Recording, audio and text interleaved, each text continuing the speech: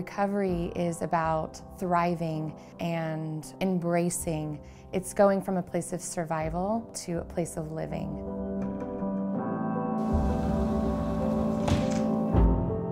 As clinicians here, we're walking beside them, offering encouragement. We believe in them, and then they start to believe in themselves.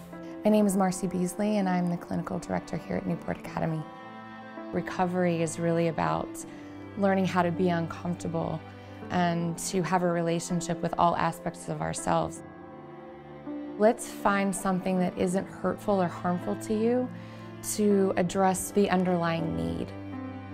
In teaching someone how to do that, it's really important to have more of a holistic perspective, to offer all kinds of different avenues so that we can really reach an individual emotionally, physically, and spiritually.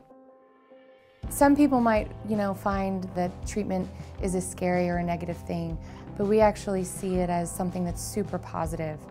Out of coming and doing this journey, people discover things about themselves that they never knew before. As staff, unless we practice what we preach, we're not effective. There's a lot of people that work in Newport who are also in recovery. It's not just a job, it's a way of life. We as staff really bring that, and I feel like as a result the clients really feel safe. It gives them permission too to be who they are. We're really good at what we do because we live what we're doing. We believe in what we're doing.